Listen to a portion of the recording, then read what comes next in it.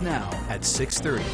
$80,000 in prize money up for grabs next week at the Red Rock Pro Open, celebrating 10 years of women's pro tennis in Las Vegas. Joining me tonight, tournament director Mike Copenhaver, and also we have a pro player, Maria Mateus. Maria, we literally took you off the practice court to be here. Yeah. So thank you for being such a good sport. Thank you for having me. Mike, let's get first into it. You've been here 10 years. What do you love about playing in Vegas? Oh, man, I mean, the weather's beautiful. It's year-round here. The tennis community is pretty small, but it's very, it's a niche group, and they're amazing people. I mean, it's awesome. And you're doing some big things with this event, and you're bringing in the families. There's actually a kids event where kids can hit with pros like Maria. Yeah, we kick off the event every year with the Big Kids Day event. It's always the Sunrise Children's Hospital Kids Day. It's actually Sunday from 2 to 4 p.m. It's free for everybody to come out, all ages. Net Generation will be there doing all the 10 and under clinics. We have a lot of giveaways, prizes, carnival games, bounce houses, snow cones, face painting, all kinds of fun activities going on for the kids. Okay, you got to go easy on them, all right? No like huge power serves, and we're not acing 8-year-olds. What is it like for a pro tennis player, age 19, you're a star at Duke. What's it like right before the tournament? How do you feel? As I said off air, you seem loose as a goose. Yeah, I'm used to it by now. I try to have my own rituals and just pay attention on what I'm used to, and I know it by now. I know the rituals, so I am loose as a goose, yeah. Who do you really admire as a player, be it present-day tennis or through the history? Who do you like to model your game after?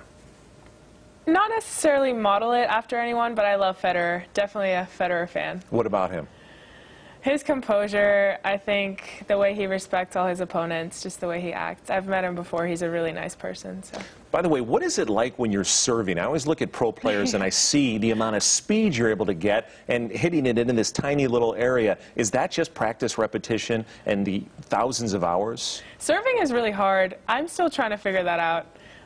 But yeah, I guess so. It's a lot of practice. Mike, if I played Maria, would I be able to get one single point? I mean, that'd be tough. She's a good player. That is a hard no right there. I appreciate your honesty.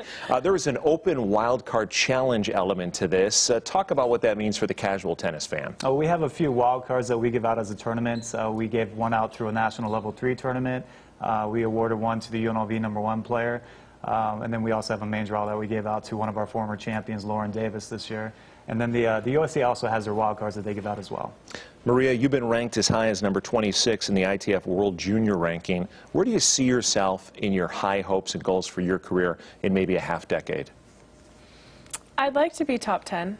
In the world? I would like to, yeah. Why not? And if you are top 10, we will play clips of this interview and go, we knew her back then. Okay. So we are wishing you all the best in the tournament. You. We know you guys got to get out of here and get some pre-match pizza. So we wish you the best in the tournament. We remind you, Red Rock Country Club in Summerlin, November 4th to 11th. And here's the website to get more information, redrockproopen.com. Mike and Maria, thank you so much for your time. Thanks for having us.